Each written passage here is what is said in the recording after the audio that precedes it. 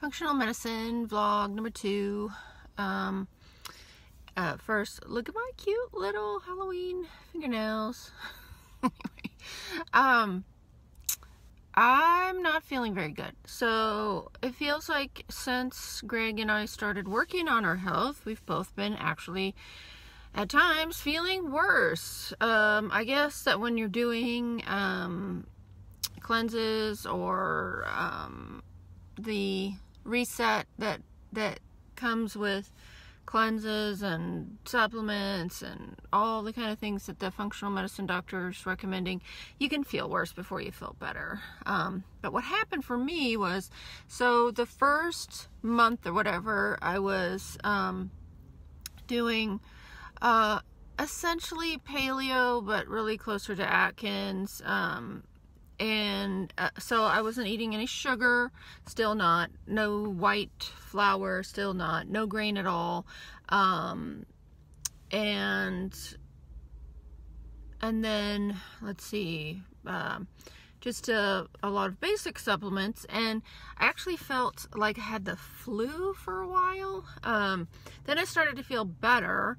Then Greg and I both got our results back from the labs and stuff, and the results were that Greg has leaky gut, I don't, and we already knew he had sarcoidosis, which is an autoimmune disorder, and we thought that I probably had Hashimoto's, and I don't.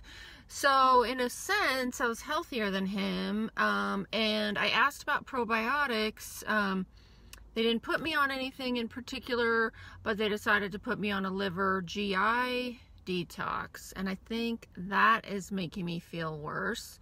But then I messed up, because so the next step was that I'm gonna have Dr.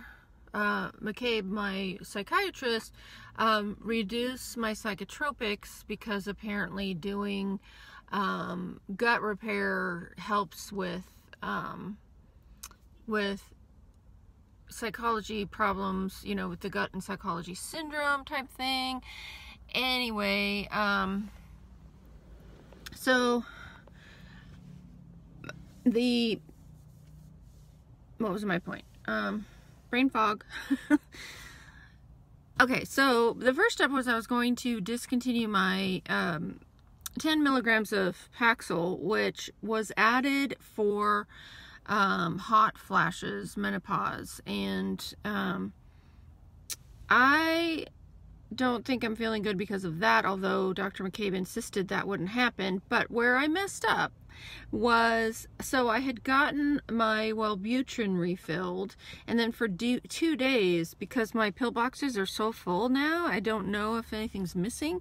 I didn't realize I hadn't put them into my pill boxes, and so over the weekend I felt like I was gonna die sick, until I realized, oh, it's the Wellbutrin, and started taking it again. But then I haven't been feeling 100% better, so today I was desperate and I just took my Paxil again. I'm gonna probably have to have it for a while, like cut it in half. Even though Dr. McCabe kind of looked at me like if I needed to do that, I was a wuss or something. I think I'm just really sensitive. Also, I'm wondering if doing it at the same time as the liver GI detox is helpful or not helpful. Maybe I'll go into Daniel's and ask them some stuff about it. That's our local, like, vitamin shop place.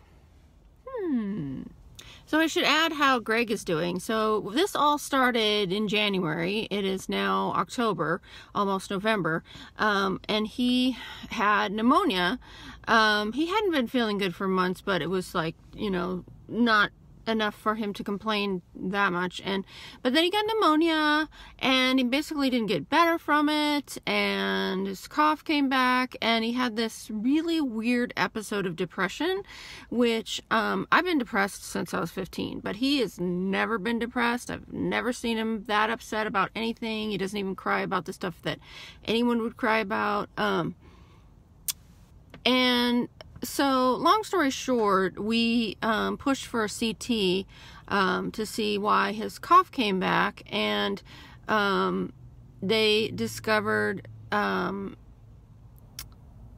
little dots all through his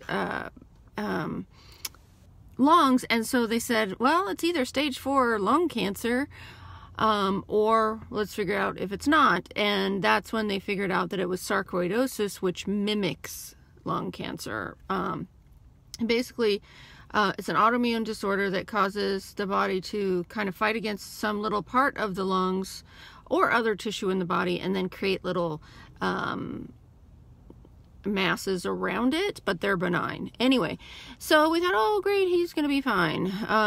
In fact, he saw a pulmonologist, and the pulmonologist said that he was asymptomatic, which was confusing because he was having lots of symptoms. So we were like, well, then did those symptoms come from something else? I don't know. Anyway, so he continued to not feel better once seeing the functional medicine doctor, and Dr. Horacek said the last time he saw him, oh, well, maybe you have esophageal cancer. I am sorry, but I'm done hearing that my husband might have cancer. It is not fun.